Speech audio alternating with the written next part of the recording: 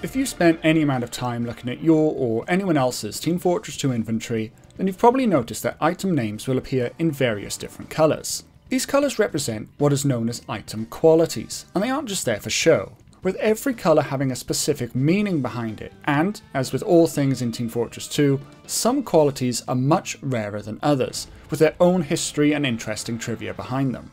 And just as a quick note before we get into it, I do plan to cover glitched items in a future video, so for the sake of this video, I'll only be talking about the intended qualities and their meanings.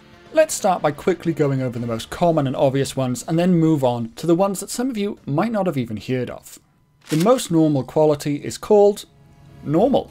It's so normal, in fact, literally every account in TF2 has normal quality items, because these are just your stock items.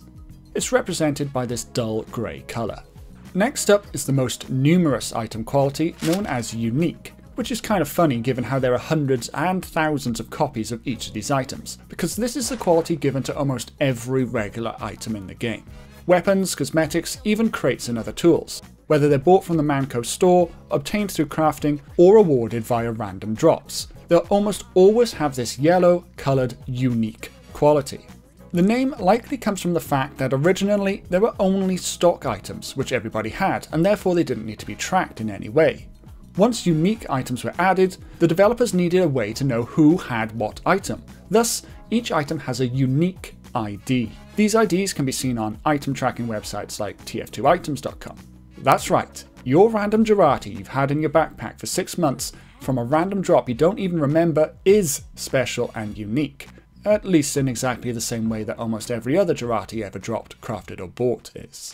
Genuine is this muddy green colour. This is a quality that was added to represent promotional items to distinguish them from their non-promotional counterparts. For example, the Conniver's Kunai Fan of War and all of these other items were originally added to the game as a reward for people who pre-ordered Total War Shogun 2. To represent the versions of these items that were awarded in this way, as opposed to those that were crafted from item drops or bought in the store, the promotional ones are all marked genuine. And of course, this goes the same for many other promotional items in TF2 that can also be obtained other ways. But not every genuine item has a unique counterpart. Sometimes the quality is given to an item that only exists as genuine, but the overall rule for this quality is that it is reserved for an item that was obtained through some sort of cross-promotional purchase or event. Haunted. This quality is represented by a very bright greeny blue colour, and can only be found on certain Halloween restricted items, typically known as costumes. Haunted items generally aren't awarded for any particular reason. When you do something that unlocks a Halloween costume, such as open a Halloween package earned by completing Mirage missions, there's a chance that that unlocked costume will be haunted. There are some exceptions where haunted costumes were or still are given as a bonus item or guarantee, such as from the 2012 Eerie crates, but for the most part they're randomly given in place of regular Halloween costumes. Despite being cosmetically no different to their unique counterparts, they do have a slight functional difference beyond just being rarer, in so much as that they can be sold on the Steam community market, as where unique quality items can't. Next up, we're getting into the much more interesting trivia, vintage, represented by this dark blue colour. In September 2010, Valve introduced item trading, crate unboxing, and the Manco store in the Manconomy major update. Due to these new, significant means of obtaining items, any item that was already in a player's backpack before this update was converted from unique quality to vintage quality, to signify that it existed before this update, hence the name vintage. Most promo items were excluded from this treatment, such as Bill's hats, earbuds, and the gibbous, or jibus, if you think being technically correct is the best kind of correct. Instead, these promo items only exist in unique quality because genuine hadn't been added to the game yet, with the exception of glitched variants, which, as I said, we'll talk about in a different episode. Despite there being a pretty clear-cut and blanket decision to convert all existing items to vintage at that point in time, there was actually a second wave in March 2011, where Valve added a list of crafting recipes to the game that were otherwise undocumented, and they simultaneously reduced the cost of most of those crafting recipes. To show acknowledgement to the items that had been crafted before this time, those items were also converted to the vintage quality. There have also since been some one-off vintages, such as the additional version of the Pyrovision goggles for those who played around the time of the original Pyromania update. A final bit of interesting trivia for vintage is that some hats actually had the word vintage in the name before this quality was added. The result is what the community has dubbed double vintage, with the in-game names of items now reading Vintage Vintage Tyrolean and Vintage Vintage Merryweather respectively. With the introduction of in-game skins, Valve started using the quality known as decorated to denote skinned weapons. Instead of a single colour for the titles of these items in the game, there are 6 colours which are dependent on that specific skin's rarity. There are a lot of interesting variables actually behind how the patterns of decorated weapons are generated, but again that is something for another video. Otherwise, these are functionally identical to their unique, vintage or genuine counterparts, although strange variants usually have a cool cosmetic stat counter on their in-game model. But what is a strange variant? Unlike the qualities that we've talked about so far, strange is the first quality that actually has a different in-game functionality compared to the unique or other variants. It is in fact the TF2 word for an item that counts your stats, usually the kills. The cool thing about these items is that their names change as they rank up. For most items this starts at just strange when you've got 0 kills, and it goes all the way up to Hale's Own for 8,500 kills. The extra cool thing is that certain items have their own unique ranks, such as the Holiday Punch, an item which can cause attacked enemies to automatically laugh, with ranks such as Thigh Slapping and Grin Inducing. Items which are cosmetic, or weapons that can't otherwise get kills, instead count things relevant to whatever their action is. For example, the Mad Milk will count enemies soaked, and the Spirit of Giving will count how many of TF2's random gifts known as Secret Saxtons that you've given out. From playing Man vs Machine mode, you can be awarded with Bot Killer or even ultra rare Australium items. Despite having prefixes to their name, these items will always be strange, and therefore will have the standard orange colour name that all strange quality items do.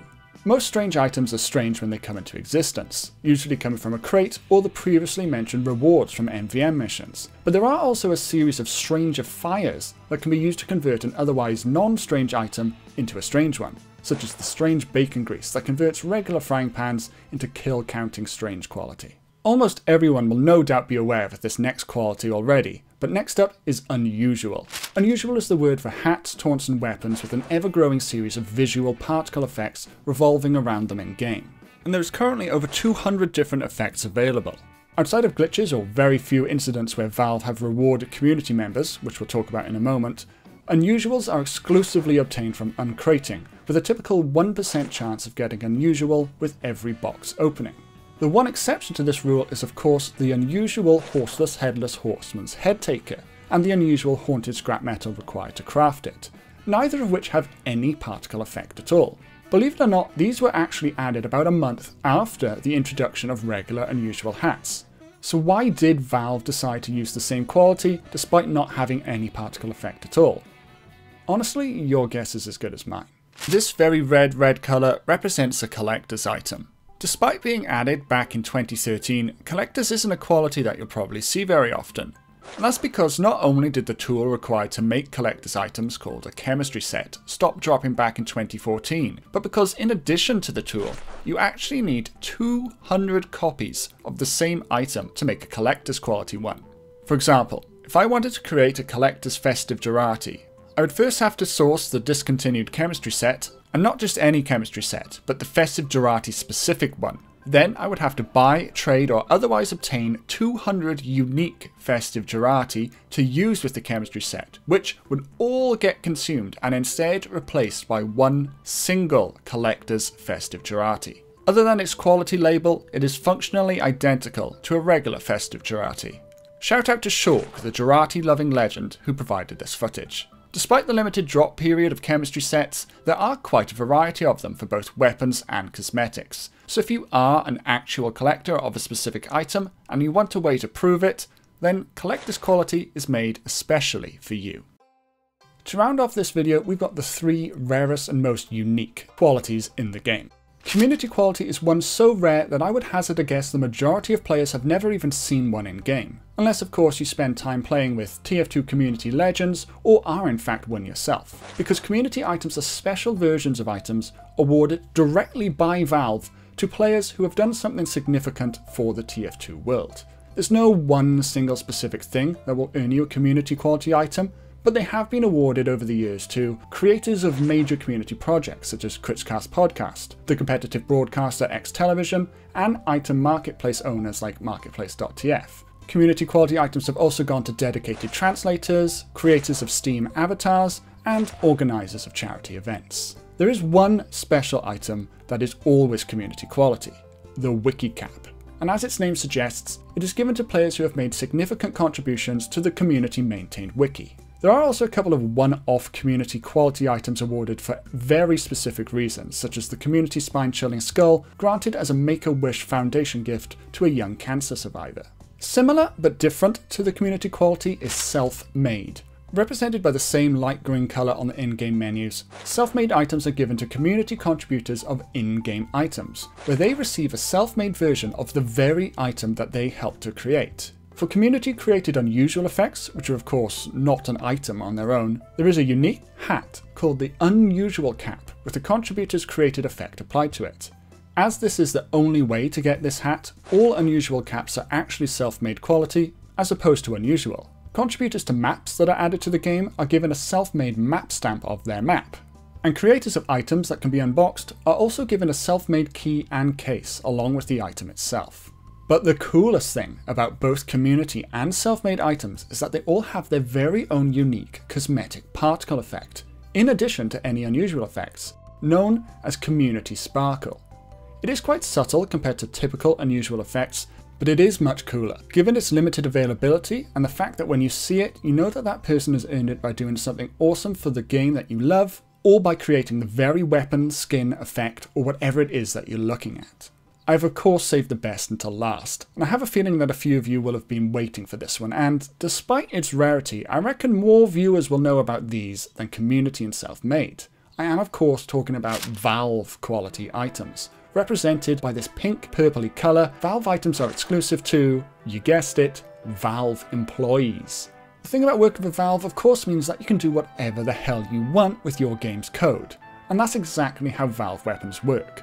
Robin Walker, one of TF2's original creators, has a rocket launcher for example that does, and I'm not joking, 1,009,900% extra damage, and other ridiculous stats like 250 HP on kill.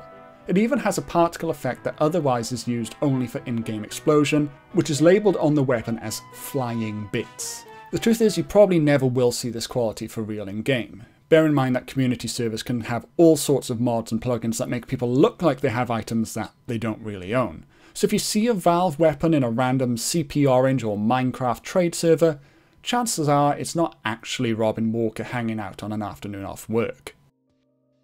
If you enjoyed this video, you might also like this one about a different bit of interesting TF2 trivia, or this one, which is relatable to all gamers. Please consider subscribing if you haven't already, and otherwise I'll see you soon. Thank you everyone.